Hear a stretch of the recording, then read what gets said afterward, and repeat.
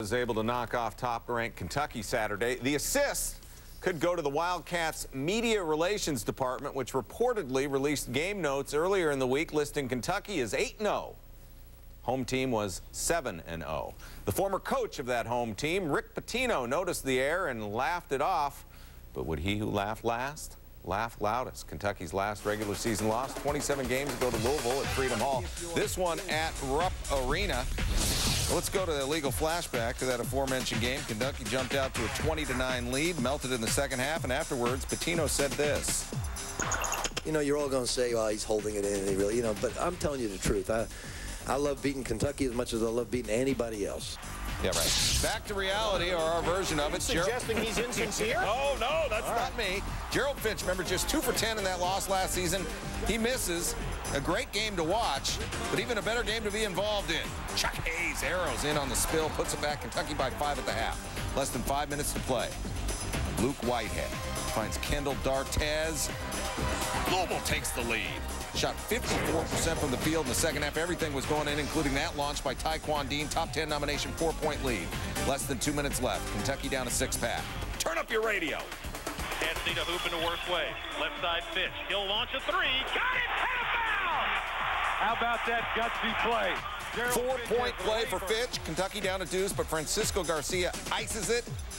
Then Pitino goes deja vu all over again. I truly mean this. You guys won't believe it, but this is no bigger win than any great game. 65-56, Louisville 20-1 in December under Pitino the last 3 seasons.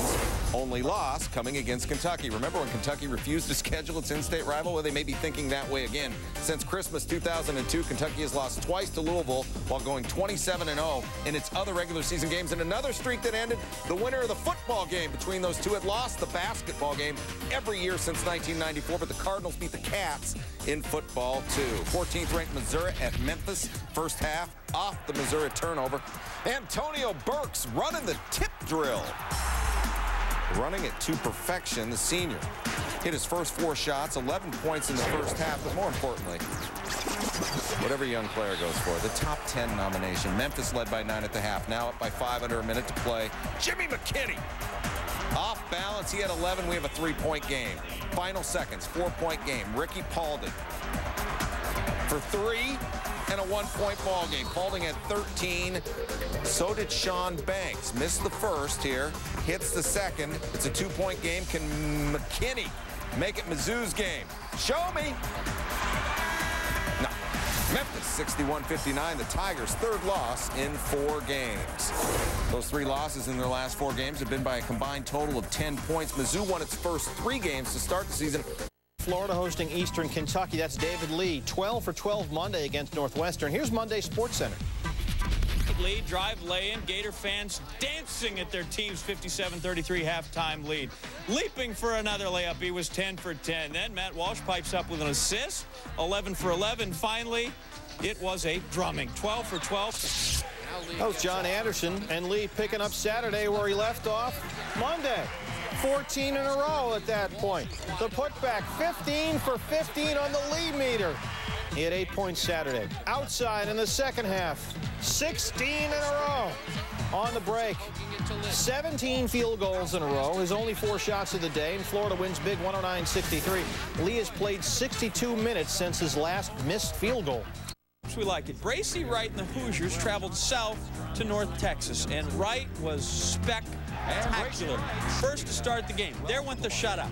Now a 3-pointer. North Texas still hasn't scored. They're down 5-0. Wright again.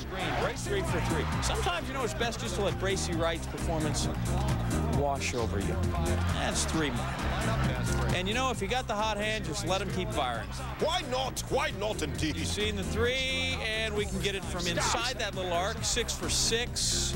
Bracy, turnaround jumper, 7 for 7. And this time, you know what we've missed? Glassme, hello, 8 for 8. The man had 28 in the first half, 9 for 9 to start the game, and finished with 39. Indiana wins at large, 79-70. ESPN USA Today Coaches Poll garnering 18 first place. Not exactly a majority there. Does that mean that there are boys? That means they're going to lose tomorrow, probably. Teams 2 through 6 in last week's poll all moved up a spot after Saturday's home loss to Louisville. Kentucky drops clear to 6th. Dukies taking that #2 ranking for a spin against Davidson. J.J. Redick taking on Oh, give me some Luol Deng. 4 on 3 if they hurry. Deng down the lane. Oh, man. Wow. Oh. Yeah, that's Deng. And so, top 10 nominee, huh? Cameron Crazy's even went crazy again. Duke up 13. Deng goes for 3 misses. Chris Duhon gets it. Now look at Deng. He got the hand up. Coach, I'm open. Firing. Jams it in. Oh, to be gonna. But I will. I think he made all his homies happy. Duke wins at 88-54. The Commonwealth of Virginia against the people of Georgia Tech. Court is now in session. Marvin Lewis, 3.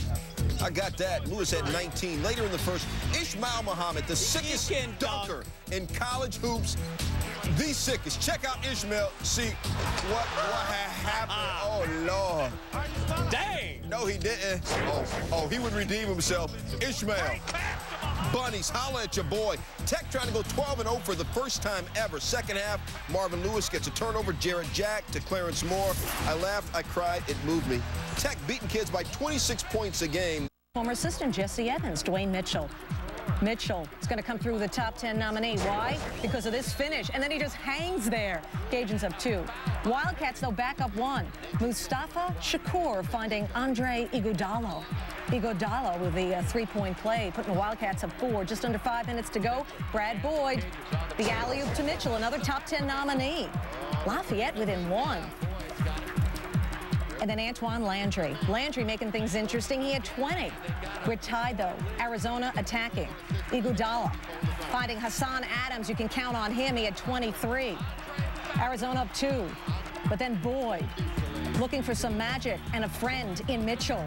He had 11. We're tied. Arizona on the inbounds. Check out the 2-second shot clock. Iguodala in the corner. He's good for there. Arizona up 3. Take another look. Now the Lafayette player diving between Iguodala's legs, but came up empty. Look at the composure. You know, when he's between his legs, Steve. Composure. Let me tell you. 5 seconds left. We have one more chance for the upset. No. Arizona wins. Lute Olson with his 300th home victory. UMass, UConn. You didn't think this was going to be close, did you? It's the U game. First half, Ben Gordon goes to work. Then 7 of 8 from 3-point land. And then later, oh, this guy's so worth watching. Talking about this guy, Charlie Villanueva. Career high 19 points. Now, not that Ben Gordon isn't worth watching from long distance. UConn wins the so-called U game. Ben Gordon, 34 points. Georgia and 16th ranked Pittsburgh, but was Pittsburgh really 16th ranked even without their leading scorer, Carl Krauser? Maybe they were 17th or 18th. He was out with a groin injury. Mark McCarroll from 3. He already had his career high with 18. That was in the first half. Second half, McCarroll getting some help from his teammates. Antonio Graves sets the pick and tells him to go, go, go, and McCarroll to the hoop and takes the feed. 55-38 in favor of Pittsburgh. More from McCarroll. Using one screen from Jaren Brown, uses a second screen from Yuri Dimitris. Leaves him wide open. McCarroll, 26 on 11 of 12 shooting. Pittsburgh wins even without Krauser. Back to the baskets. Quinn Snyder and the 22nd ranked Tigers facing the Belmont Bruins, located nowhere near the racetrack. They're all actually located in Nashville. Their conference, Atlantic Sun, 3,300 go to the school. Seasons in Division I 8. What about their team? Nick Otis likes the view, putting Belmont up 3. Belmont was winning, yeah. Draining another 3. Belmont actually shot more 3s than 2s in this game, 35-20. That's Steve Draben with the air ball, but Jesse Snyder with a putback. Belmont now up 3, on their way to sending to Missouri to a 3rd straight loss. Belmont shocking Missouri.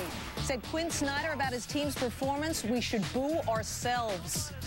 Number 15, Wisconsin taking on Alabama.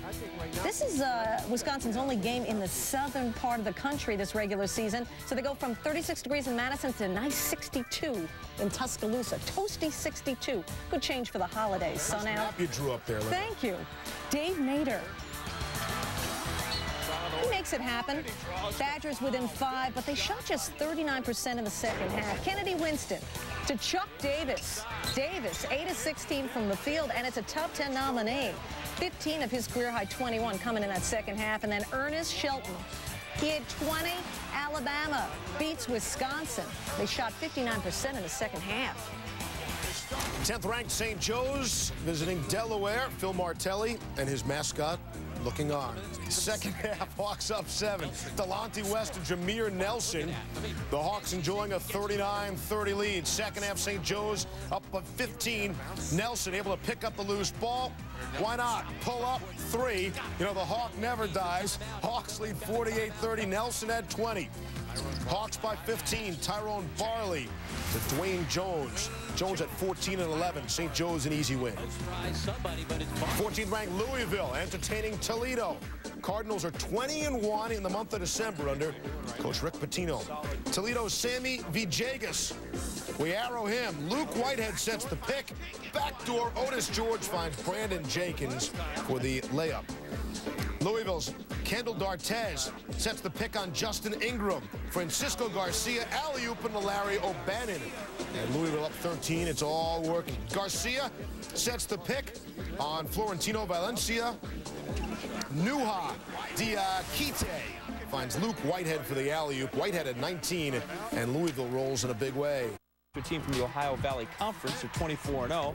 Gerald Fitch misses, but Shakiri Elaine does not. Kentucky up 14. Good cleanup there on the basket. Second half, Fitch this time not missing. You get 3 points for that. Kentucky up 16, but here comes P. Anthony Davis, AD for 3. Davis again. Davis is open. Let's go, P. Another three-pointer. 15 points. I beg your pardon. 4 of 6 from far away. That's just a shout-out to Fly. Maurice Hampton then laying on the break. Tubby Smith not happy. Kentucky only up 2 for the love of Ashley Judd. Late in the second half, Chuck Hayes, though, to Cliff Hawkins, and 1. 3-point play. Kentucky wins at 61.